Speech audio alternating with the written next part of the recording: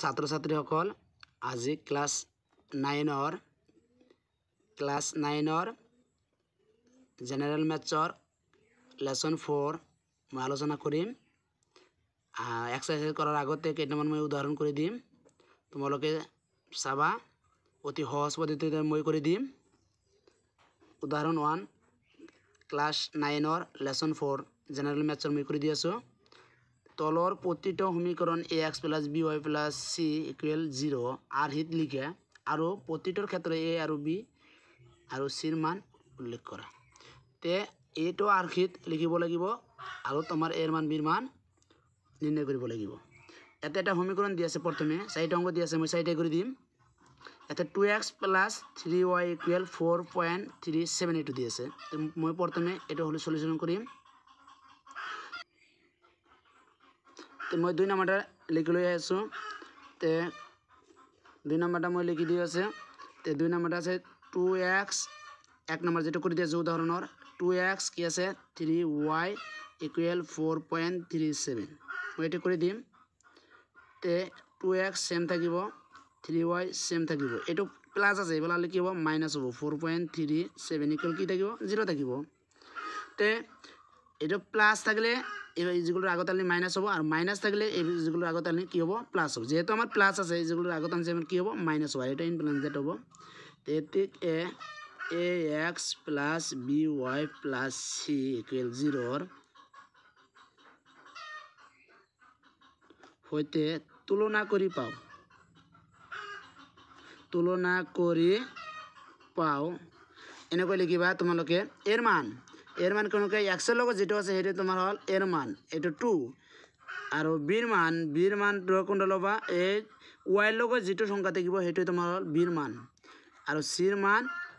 -4.37 এনেকৈ কৰিবা এটো এৰ মান এটো b ৰ মান আৰ এইখিনি হল c ৰ মান আৰ এটা মই কৰি দি আছো এতিয়া উদাহৰণ অনৰ 2 নম্বৰটা মই কৰি দি আছো 2 নম্বৰ এটো দি আছে তোমাৰ সমীকৰণ তে তুমি এতিয়া মই কৰি দিম x লিখিবা এতে তোমাৰ √3y আছে প্লাস আছে বলালে কি হ'ব মাইনাস হ'ব √3y আইটো -4 সেম থাকিব তাতে কি থাকিব 0 থাকিব কারণ এর পৰা এগুলো লৈছো x ৰ পিছত কি থাকে y থাকে সেইকাৰণে কি কৰিছে x ৰ পিছত মানে কি লৈছে এটো প্লাস আছে ইফালে ললে কি হ'ব মাইনাস হ'ব আর এটা -4 থাকিব এতে কি থাকিব 0 থাকিব এতে কে ax + by + c = 0 হইতে তুলনা করি পাও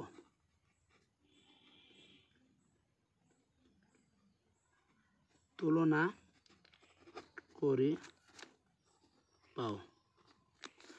করি পাও তে এর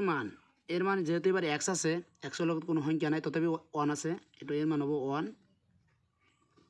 b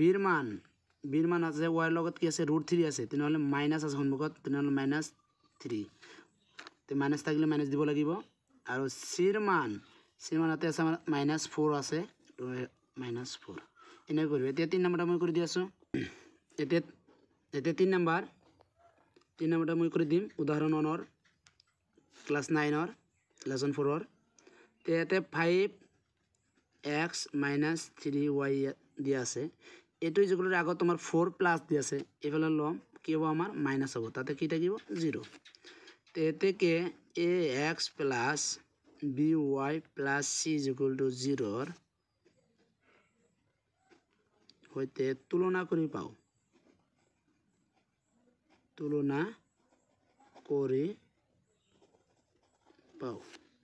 যেহেতু আমার এর মান লগ আছে এর মান হবে x এর লগ যেটো থাকবে সংখ্যা হেটো 5 b র মান লগ আছে b র মান আমার কি আছে y লগ যেটো থাকবে সংখ্যা হেটো 3 কিন্তু সম্মুখত কি আছে মাইনাস তাই -3 আর c র মান যেহেতু আমার কি আছে তোমার -4 আছে তাহলে c র মান হবে -4 এটাই এতিয়া 4 নাম্বার করে দিম এতিয়া 4 নাম্বারটা করে দিম 4 নাম্বার আছে আমার 2x = y এতে আমার রৈখিক সমীকরণ বানাবা যাওতে আমার চলক তো লাগিবই এতে আমার ঠিক আছে এটা একটা কাম করিম 2x টা সেম থাকিব এটো y টা কি আছে প্লাস আছে যেগুলো এগুলো আছে এগুলো ললে কি হবে মাইনাস হবে প্লাস এতে আমার c র মান নাই না থাকলে যেটা 0 লবা = 0 এতেকে ax plus by plus c যেগুলো 0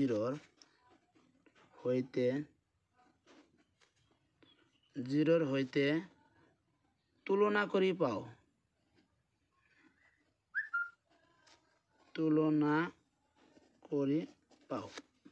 তে এর মান লগ হচ্ছে তোমাক কি কইছে তোমাক এর মান লগ হচ্ছে এর মান মই হলাম এর মান x এর লগ কি আছে 2 আছে এটো এর মান হয় একেবারে সহজ হয় আর বির মান আছে y সন্মুখত সংখ্যা নাই কোন একটা সংখ্যা নাই তথাপি 1 আছে কিন্তু সন্মুখত এটা কি আছে মাইনাস আছে তেনহলে ডাইরেক্ট -1 লবা আর সির মান যেহেতু 0 আছে c ইকুয়াল 0 এনেকৈ কৰিবা মই এটি এক্সাৰসাইজৰ কৰি দি আছো সো এক্সাৰসাইজ 4.1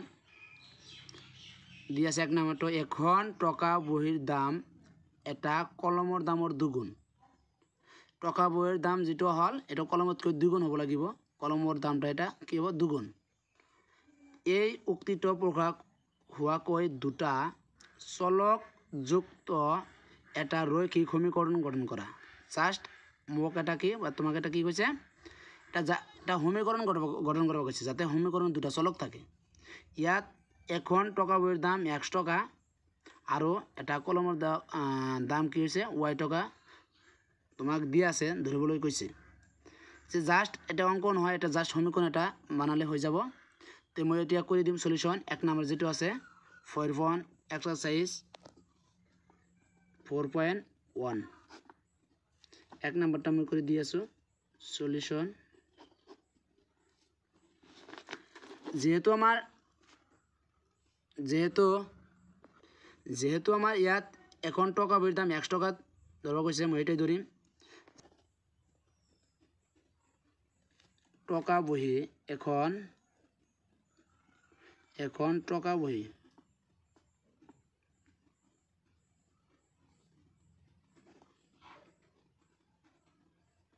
দাম 1 টাকা আৰু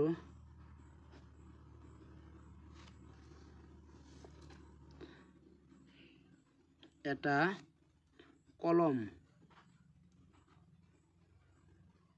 কলমৰ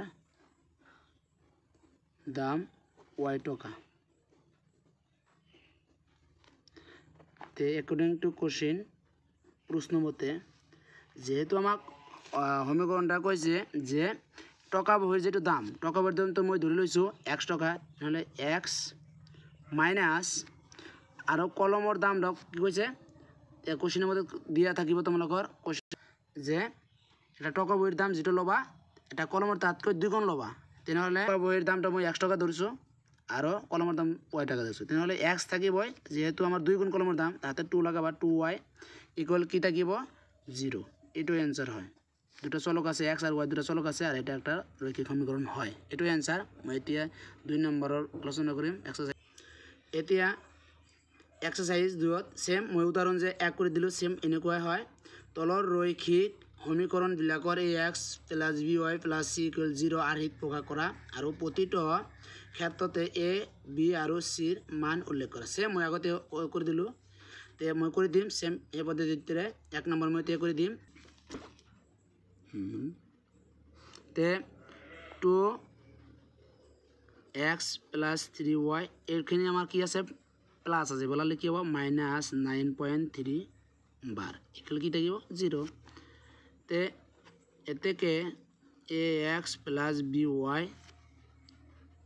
+ c = 0 হইতে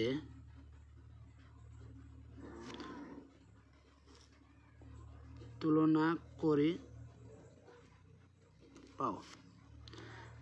যেহেতু এর মান লব কইছে এর মান x এর লগত কি আছে 2 এটো লব একবারে সহজ হয় যেহেতু b এর মান লব কইছে b এর মান y এর লগত কি আছে 3 যেহেতু c এর মান লব কইছে c এর মান যেহেতু আছে তোমার -9.35 বার এটো x এর মান হয় x এর লগত যেটা থাকে আর y এর লগত যেটা থাকে এটা b এর মান হয় আর এখানে যেখানে থাকে এর মান কি হয় c এর মান হয় মই আর এটা করে দিছি 2 নাম্বারটো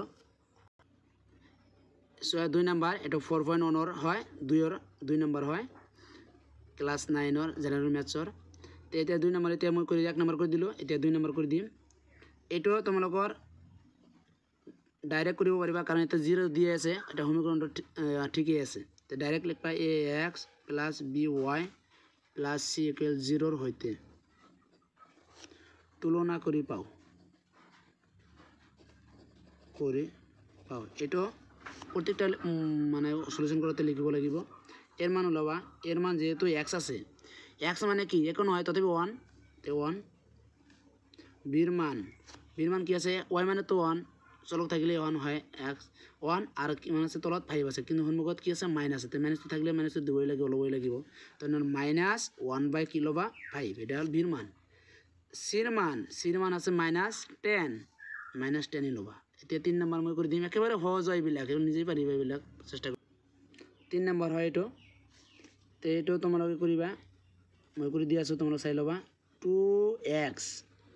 + 3y এটো 6 প্লাস আছে বলা লিখিব মাইনাস হবে তাতে কি থাকিব 0 এটিকে ax + by + c = 0 হইতে তুলনা কৰি পাও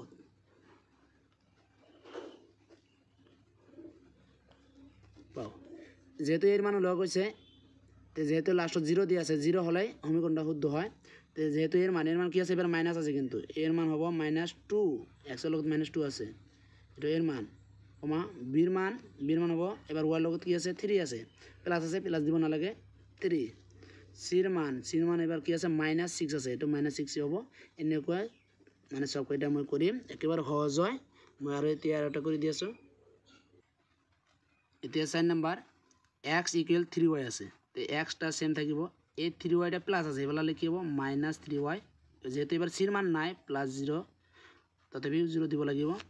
এতেকে ax + by + c = 0 ৰ হৈতে তুলনা কৰি পাও এর মান যেহেতু x আছে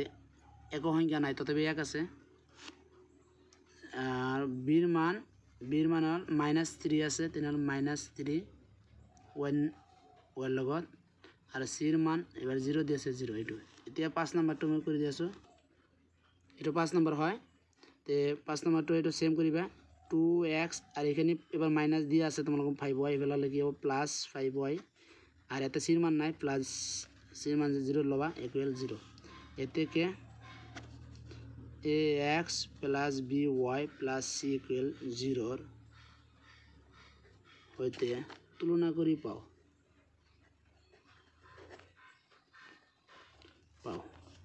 এৰ মান লগ আছে এৰ মান 2 বিৰ মান 5 সিৰ মান 0 এনেকৈ সব কয়টা কৰিবা মই আৰু এটা টিপ দেখাই আছো 6 নম্বৰটা চাই লোৱা 6 নম্বৰটা কি দিয়েছে তোমার 3x দিয়েছে এতে কিন্তু y নাই তে y না থাকলে তো ধরব লাগিব নহলে তো এটা রৈখিক সমীকরণ হব তো এটা কাম করিবা যেহেতু y নাই এতে 0, y লবা আর +2 সেম থাকিব এটা 0 এতেকে ax + by + c = 0 হইতে তুলনা কৰি পাও তে যেহেতু তুলনা কৰি পাও সেম লিখি আছো প্রত্যেকটা লিখি আছো এর মান কি আছে যেহেতু x আছে x এর লগত 3 আছে এটা এর মান হয় আর বির মান এবার যেহেতু 0 আছে 0 সির মান 2 আছে 2 একেবারে সহজে এর মান বির মান সির মান মই এতিয়া 7 নম্বরটা মই কৰি দিম 7 নম্বৰটা চাই লোৱা y -2 = 0 আছে কিন্তু আমার এতে x নাই x না থাকলে এটা রৈখিক সমীকরণ নহয় x y চলক থাকিবই লাগিব যেহেতু x নাই কারণে 0, x ধৰি লম প্লাস y আছে y থাকিবই -2 আছে সেম থাকিব = 0 এতিয়া সমীকৰণটো শুদ্ধ হল এতেকে ax + by + c = 0 হইতে তুলনা কৰি পাও এতেকে এর মান যেহেতু 0 বির মান হল 1 y আছে এর লগত কোনো সংখ্যা না তথাপি 1 থাকে আর সির মান -2 আর এটা আছে তাই হেক এতিয়া 8 নম্বরটা মই কৰি দি আছো 5 = 2x আছে তে এতে y নাই কিন্তু তোমালোকে ভালকৈ চাবা তে তে 2x সেম থাকিব এটো প্লাস যেহেতু আমার y নাই তে 0, y ধরে লবা প্লাস এতে 5 তে প্লাস আছে এবার ললে কি হবে সরি এটা মাইনাস হবে -5 ইকুয়াল কি হবে 0 এটা মাইনাস হবে এর থেকে ax plus by plus c equal 0 হইতে তুলনা করি পাও এটা অম্বলসাই লিখিবই লাগিব তো হয় মানে এর থেকে এর মান যেহেতু কইছে এর মান x এর লগত কি আছে 2 এর মান 2 হয় b এর মান y এর লগত কি আছে 0 0 হয় c এর মান যেহেতু -5 আছে -5 হবে এনেকৈ অঙ্কবিলাক কৰি অতি সহজ পদ্ধতি আৰু যদি চ্যানেলটা মানে ভিডিওটা যদি ভাল লাগে সাবস্ক্ৰাইব কৰিবা প্ৰত্যেকটা দিন এনেকুৱা ভিডিও পাই থাকিবা সহজ নিবৰে কৰি দিম